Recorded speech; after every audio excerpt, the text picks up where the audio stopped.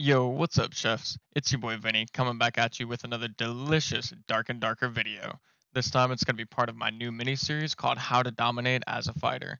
As always, if you do enjoy the video, please don't forget to subscribe, like, and comment yes chef down below to show your support. Without further ado, let's get cooking. Catch you in a second, chefs. Alright, chefs, we're back, hopping straight into the game, but first I'm going to throw up a little image on screen with a map. You should see it right about now. It's just going to show you where I spawned in and give you the path that I took throughout the game. I'm pretty sure I started top middle, made my way to the center, then from there went left to the Goblin Town, and then ultimately made my way back up to top center, just where I spawned in, which is also where I ended up ultimately finding my escape portal. Now that you've got that information, let's go ahead and hop into the game. Alrighty, so first things first, as I mentioned, spawning right in the top center of the map. I think I'm gonna go ahead and get rid of some bags of gold that I brought in just because I had too many in my stash, so I wanted to drop some. Go ahead and grab some invis potions and a ruby real quick. And then right off the bat, I think I hear somebody shooting an arrow over in the corner of the room, so go ahead and grab these gloves and then make my way over real quick. See some funny business happening over there, so I pull out the crossbow, get ready, crouch jump over this barrel, see the ranger. He says he doesn't want to deal with me, but fortunately he's able to dodge my crossbow bolt like a beast, and then we just get into an absolute slash fest. Had to put him down for thinking he could step toe-to-toe to me like that as a ranger, but gotta give him respect where he deserves it, which, you know, like I said, I don't think a ranger's ever stepped toe-to-toe with me as a fighter like that, so gotta give him respect where he deserves it. Go ahead and grab this chest, a little bit of jewelry and a potion, reload the crossbow, and then I think I handle this pot real quick, show it the business, and then I start making my way into the Goblin Town. This is pretty much where the madness starts to ensue. I'm going to open this door relatively shortly after that. I'm going to start hearing some pitter-patter and some plate boots. Yep, right there. Here's some plate boots to my right. Break this barrel. Go ahead and crouch jump over. Go ahead and pop the shield potion. Get ready for battle. Opening this door. And then funnily enough, somebody opens a door at the same time near me. I think it's the same guy I was just hearing. Nobody in there. Look around, make sure this guy's not like glitching on the ceiling or something, because I hear him, but I don't see him. I hear the wall spike go off down below me to the left, and then there he is, the fighter across the way. I take aim and I nail him with that crossbow bolt before he gets the potion off. You can see it sticking out of his side right there. And I decide, you know what, let's get jiggy. I run over, bink, bink, couple headshots to knock the potion off, and then I take him down. And then almost immediately behind me, Rogue goes stealth. I pop a potion, he starts stabbing me, and then it's just a goose chase from there on out. I weave him through the pillars, and then it's ring around the rosy for a second, just so I can get my sprint cooldown back up, which I'm pretty sure is what saves me in this instance. Make my way up the stairs while I'm using sprint, run over here, and then I decide, all right, let's go for it. He says, you know what, never mind, I don't want any of that. Takes one from the wall spike for good measure like a doofus. Pop my shield potion, and then somebody's opening the door behind me. Can you believe it? And let me tell you, let's look at this guy again real quick. That's a Chad. That's a macho man Chad Rogue. We are not playing with that. So I pop the shield, or I pop the health pot, jump off. I don't want to deal with him. Start running away so I can get back up though. Run all the way down to the south corner of the room. You know, I'm waiting for my health pot to stop ticking so I can pop another one. You know, you can't overlap the same rank of health pot.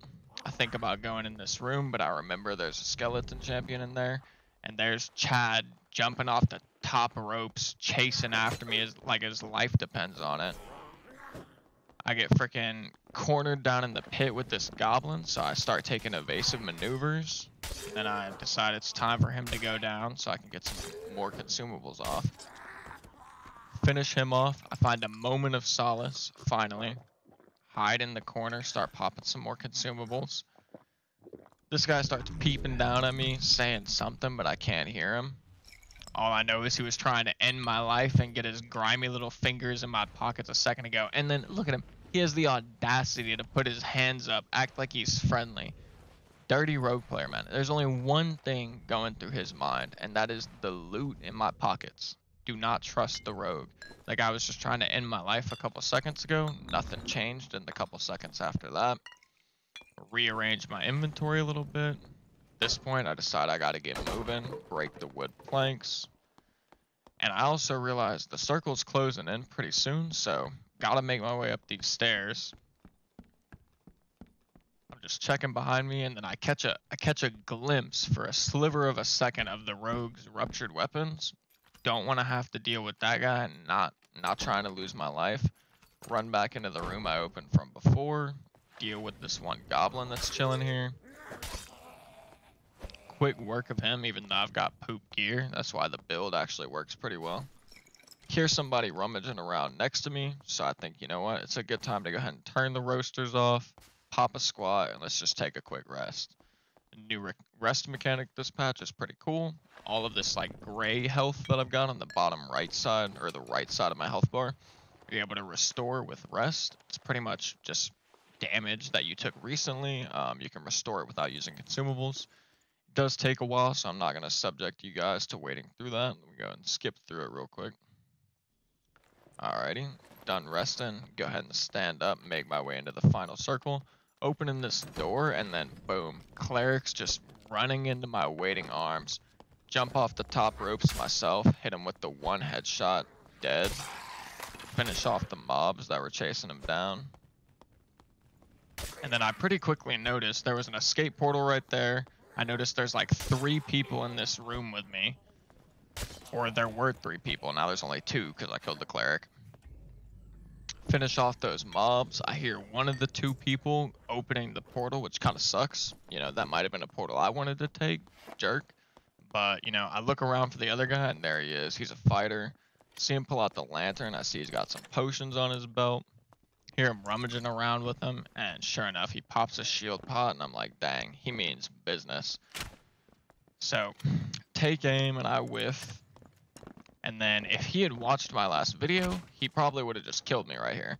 But evidently, he does not know that you can crouch jump over a single barrel, which gives me enough time to get my own shield potion off. His shield potion actually runs out at the perfect time. It's a couple headshots, and that guy's down for the count. Easy peasy, light work, if I do say so myself.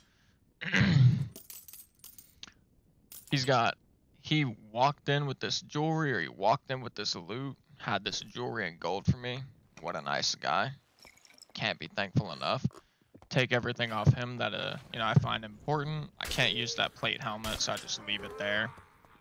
Finish off this goblin, and at this point, with everyone that's dead, I'm the last person in the lobby, I believe anyways, so go over here. Think I'm gonna open this chest, but just my luck, it's a mimic. And, you know, decide I don't feel like dealing with the mimic, so take a couple chomps, open the portal, run the mimic away, bait him into chomping one more time, and I take the portal and, you know, make my way out. And boom, that was a pretty successful run. There was some clown fiesta stuff happening during the middle, but ultimately it was a 4-kill match, going in with very subpar loot. Something you could get easily. You know, it's like 150 gold probably. You could get my full setup. Ended up making about 80 to 90 gold. I think it was like 95, 100-ish. Plus the green falchion, which you could probably sell for like 30 to 50 gold at one of the trader markets if you sat around for a bit, but it's probably not worth it during the playtest. Other than that, though, it was a pretty sick run. So I do have to say, as always, if you enjoyed the video, I'd really appreciate it if you subscribed, liked, left a comment down below saying yes, chef, to show your support. Other than that, I hope you have a blessed rest of your day. Take care. Later, chefs. Peace.